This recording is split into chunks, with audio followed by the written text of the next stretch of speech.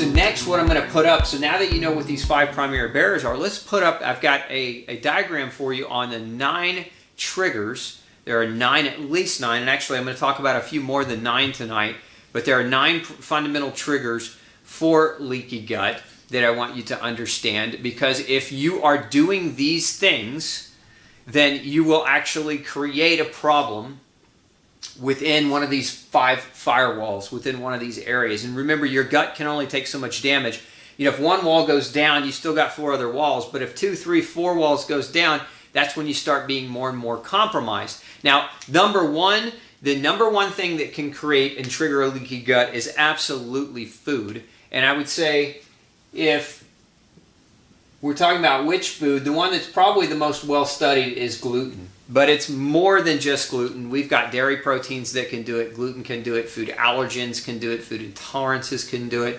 But gluten's probably one of the most well studied. I'm going to pop up here on the screen another diagram, because I want you to understand that when I say gluten, really it would probably be better if we said grain. Now, one of the reasons why I wrote no grain, no pain, because it's so much deeper. This whole issue goes so much deeper than just simply gluten. Gluten is a family of proteins found in grains, but there are other aspects of what we find in grain that can rip holes in your gut lining. For example, some of the other components about grain, some of the other characteristics about grain. One is gluten, and we know gluten causes leaky gut. But another is mold, and we know that mold can cause leaky gut. Another is mycotoxins, or mold toxins, and we know that can cause leaky gut. Another aspect of grain happens to be the high, depending on whether you're eating it processed or not, but the high levels of, they use a substance in grain to stabilize it called microbial transglutaminase, and this has been shown to cause leaky gut.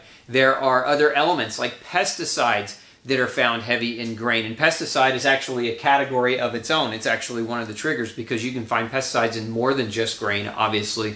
So grain is at the top of the list for many different reasons, because there are a number of different properties about grain. One protein in particular that very few people ever talk about is a family of proteins called ATIs, amylase trypsin inhibitors, and these proteins actually have been directly shown to cause gastrointestinal inflammation and open your gut lining right up. And they have nothing to do with gluten. So if you've ever been gluten tested negative and you still feel better on a grain-free diet, it very well could be because you were reacting to ATIs within the gut lining itself. So keep in mind, there are a lot of properties and qualities about grain that make it a perfect food for destroying the gut lining.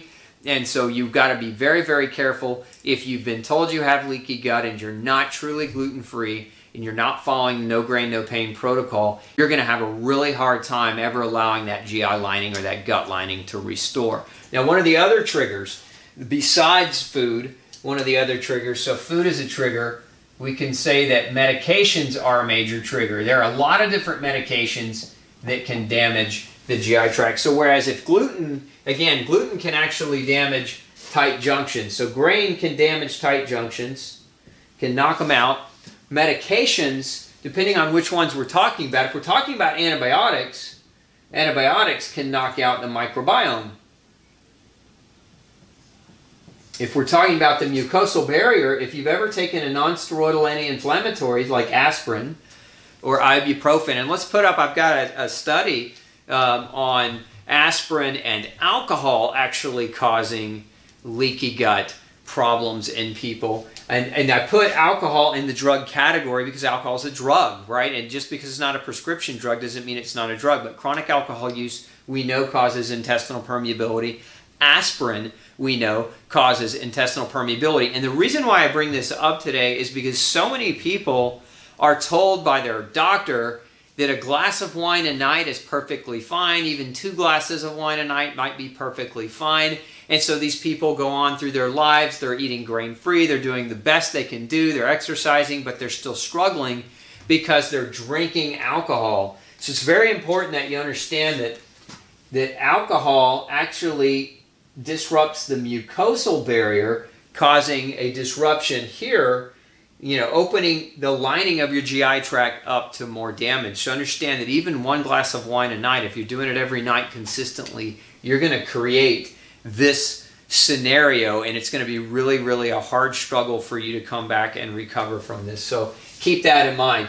Now, on the food category, there was one that I was talking about this the other day with a group of people, and the question came up about potatoes. And so since we were talking about food, I'm going backwards here.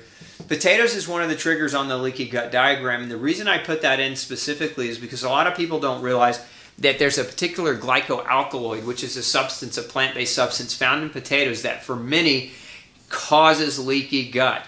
And the people that generally will see this with are the ones that when they eat potato, they have a lot of joint pain or muscle stiffness or aches. So if you find that when you get potato and it creates pain and stiffness, it's probably because the glycoalkaloids in that potato are creating the damage to your gastrointestinal barrier. So we separate that out as a category simply because it's one of those unknown, very little talked about or very little discussed categories, and people just need to be made more aware of it. Back to the medication. So we've got antibiotics, very common, non-steroidal anti-inflammatory, alcohol, but what else in medication? What about antacids? So if you're taking Tums or Rolaids or Prilosec or Nexium or Tagamet or Zantac or Prevacid, any of these medicines that block acid production, remember, you're taking out the entire first barrier of the GI tract when you're taking those medicines. And a lot of people, what they do is they say, oh, I'm going to eat this food, but I know I'm going to get heartburn. So instead of not eating the food, they say, I'm just going to take the medicine and I'll put up with the problem later down the road. That's a mistake. Don't do that. It's a horrendous mistake, because long-term antacid use doesn't just disrupt this barrier. It also, so it disrupts your ability to fight infection, but it also causes magnesium and calcium and zinc and B12 deficiencies. So it causes a lot of nutritional deficit. I'm talking about zinc and B12 and actually vitamin A and vitamin B2. So these are nutrients and amino acids and proteins. It can cause protein deficiency. All of these nutrients right here require that acid in order to be absorbed. And so if you're inhibiting your stomach acid, right, because you have poor food choices and you're just trading poor food choices for the medicine, you got to realize that comes with all these other problems.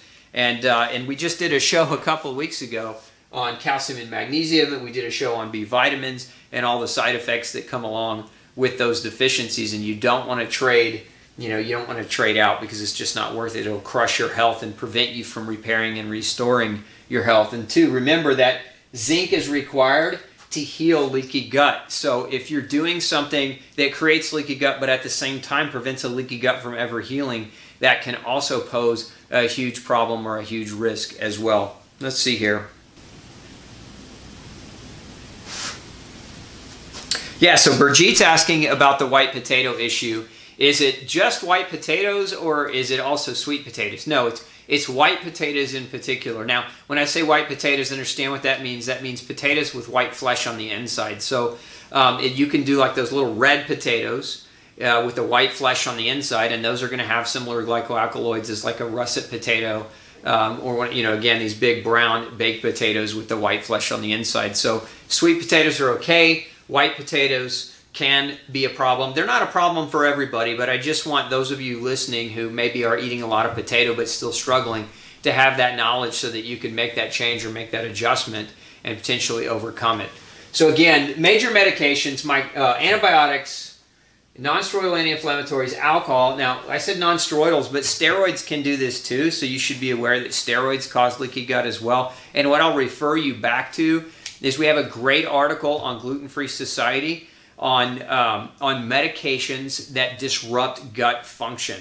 And so I have a whole article and a complex diagram on this topic that if you're taking a medicine that I'm not talking about tonight, you just want to double check or re-reference, you can go back to that article and you can check it out in more detail. So other things that we know can cause a leaky gut. Pesticides, and this has been known for quite a while, but it's more than, a lot of people are on glyphosate right now as being a major issue, and it's a major problem, there's no doubt about it, but there are other pesticides as well. And when I say pesticide, understand, I'm talking about the category of pesticides, herbicides, weed killers, etc. So like atrazine, which is commonly used on crops today, is another example of one. This one actually, for a lot of people, mimics estrogen, and it can also create symptoms of hyperestrogen dominance. And so hormonal dysfunction, it can come with hormonal dysfunction. But these are two commonly used and applied pesticides or herbicides, etc., that are used on most of our GMO-grown crops. So things like GMO alfalfa and GMO sugar and GMO corn and GMO beets, etc. That's where you really have to watch out here for the glyphosate. But then atrazine is used as a broad applicant for a number of different types of crops. So you've got to know that pesticides, this is why we're looking for organic food. We don't want to buy conventional food where we can buy organic. Or if you want to grow your own garden, have your own small garden in your backyard, it's always a good idea to try to grow some of your own food. If you don't have enough space, maybe you live in an apartment, there's no room for a garden, it's a great idea to join a local organic food co-op. It's much cheaper than as it's seasonally available, because one of the fundamental things that we can do, because I said up here, is that food can cause a leaky gut. And this, when I say that, really what I'm referring to, oftentimes food allergies. So one of the ways people become allergic to different foods is when they never change their diet, when their diet never has any variability or dynamic change to it. So one of the things you can do from the food perspective is, if you eat with the season, then a lot of times you will help to reduce or prevent the likelihood that you're going to come back allergic to certain foods in the future, because you're dynamically rotating your diet. And when you dynamically rotate your diet based on the seasons, again, it's just a great way to help try to prevent food-induced aspects of leaky gut. Hey, don't forget to check out the rest of the series right here. Make sure you hit subscribe below. And as always, thanks for tuning in.